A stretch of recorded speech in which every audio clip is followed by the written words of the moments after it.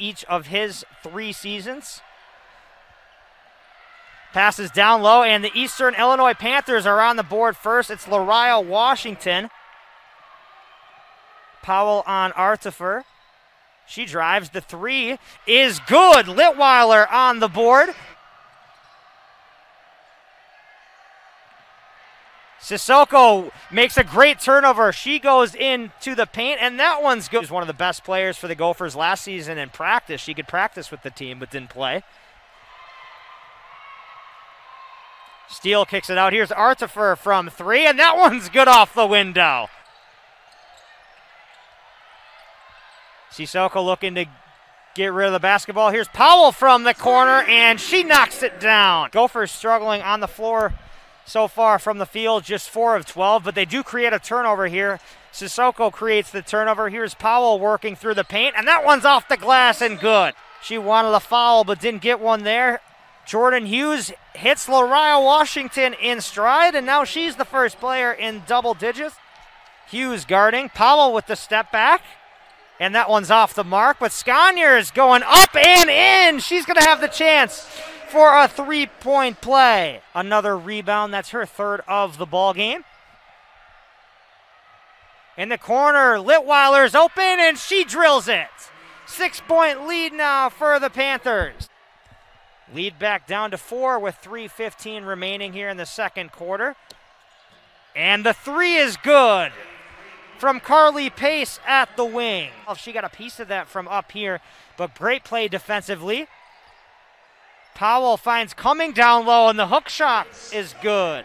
Justice Ross on the wing. Washington on Powell in the corner. Sissoko from long range, and that one's good. As a Golden Gopher basketball player, Abby Wall working in the paint. The Gophers create another turnover. Grace Cumming with the defense. Powell picks it up, and that one's off the window. Out. Powell collects her board. That's her 2nd rebound of the ball game. Now she drives through the paint, and that one's up and in. Tie ball game. And the Gophers have their first lead of the ball game at 36-34. Turnover created. Justice Ross goes up and rolls it in for head coach Matt Boland's squad. Here's Jordan Pace working on Powell. She spins and gets it off the glass and in. Nice move by Jordan Pace. Now to Powell in the corner. She's driving baseline on Pace. Sissoko up and in. And Powell creates another turnover. She's got Hubbard on her right side. Powell to Hubbard. Hubbard off the glass and in. The Gophers with their biggest lead of the night.